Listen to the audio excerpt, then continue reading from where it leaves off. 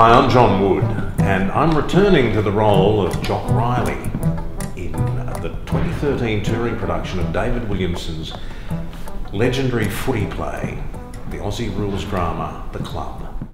It's a fabulous play that takes us behind the scenes of what has become a seriously big business. It's a story about football, but it's more about the bolshy egos and ridiculous characters at a boardroom level who are behind the scenes. Of course, this could be a play about any sort of sport, or it could even be about a mother's meeting, and things can sometimes turn very nasty. The characters are totally recognisable, sometimes very, very stupid, but they are very, very funny. Well, the plot of The Club is in the newspaper every day of the week, particularly at the end of the football season when the coach has sort of had a terrible season and he's on the verge of getting sacked. It's one of the funniest Australian plays ever written. In my opinion, it's probably got the best first act ending line that has ever been written. It's very familiar to anyone, I think, who's followed Australian rules, or even just been in a club of any sort, a bowling club, or even in a political party. It's set in the boardroom of a footy club. They wear black and white colours, but we shouldn't infer that they're Collingwood.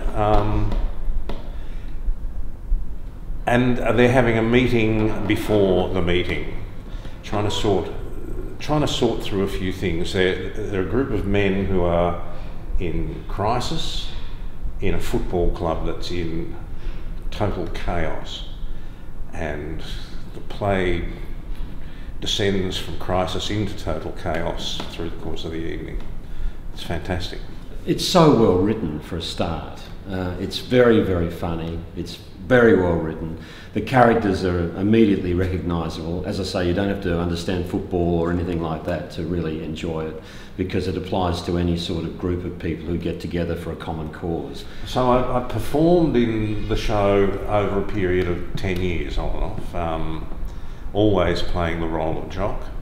The national tour that I did in 07-08 was a great opportunity to take something that for me had been an enormous success in Melbourne and Sydney, and to take it out into the regions and give the regions something back for all those votes that they expended on the Logies.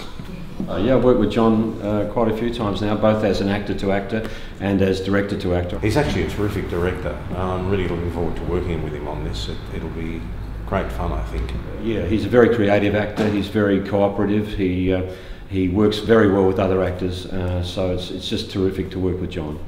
The audience love this play because it's just so simply hysterical. I mean, from the moment it starts, this play is funny. Yes, I played the club president, and that was fantastic. It was great experience, and I think to actually have acted in the play and then to go to the other side is, I think, really interesting. I think it does give you a perspective on the play. I think I've got a very strong understanding of the rhythm of the play and how the scenes sort of work together and how they build and all of those sorts of things. We did quite a long tour of 9 months, so I think I know just about every line by heart. So I think that is a big advantage.